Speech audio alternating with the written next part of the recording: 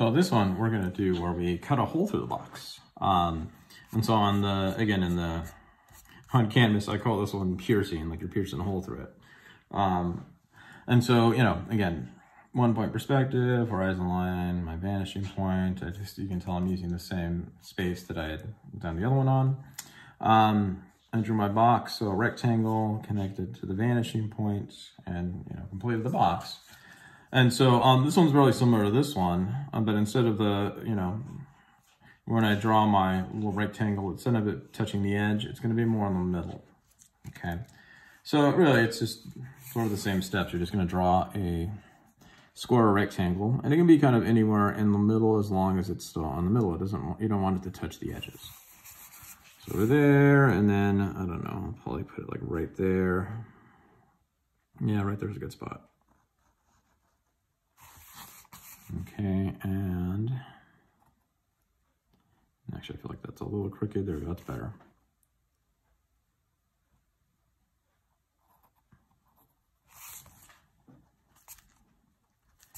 And so even though I'm, you know, you can see I'm kind of close to the top, I'm still in the middle, and again, the idea is that you're putting a hole through the middle of it, okay?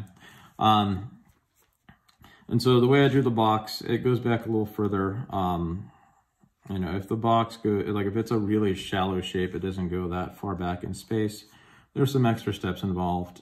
You know, and so you can ask me in class if you want to do that. But really, just what we have here will work, okay? And I'm just gonna kind of redarken that. There we go. So, you know, generally the idea would be that all these would go back to the vanishing point. But since I can already tell this isn't gonna go, you're not gonna be able to see all the way through the thing, we just kind of have to define that inside corner. So all I'm really doing is lining up that, you know, that corner right there with the vanishing point, and then I just draw it to there. And then that's the space, okay? You know, and again, that's really all that would happen because the back of the box would be over here. So we can't see all the way through, we're just seeing the inside corner. And so just like I did with the other ones, I'm going to go through and just darken everything in. And you can tell I got a new ruler. I'm still drawing crooked lines, but that's okay. That won't come out very good. But again, I'm just going to darken in everything that would be visible. So I don't need to erase all my underdrawing. I just need to make sure that I, again, define or, you know, emphasize everything that be visible, so that way, and this applies for you guys too, when you're all done with this, then it helps you visualize the actual finished form. Because of course it's not covered in lines, you're just,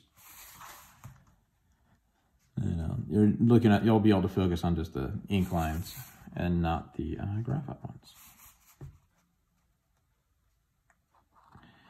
And as you're realigning things, especially if you're using something like I have, it's a little more like a Sharpie tip, just be careful about, you know, make sure the ink's dry before you really run the ruler over it. You can tell it kind of smudged a bit on me there.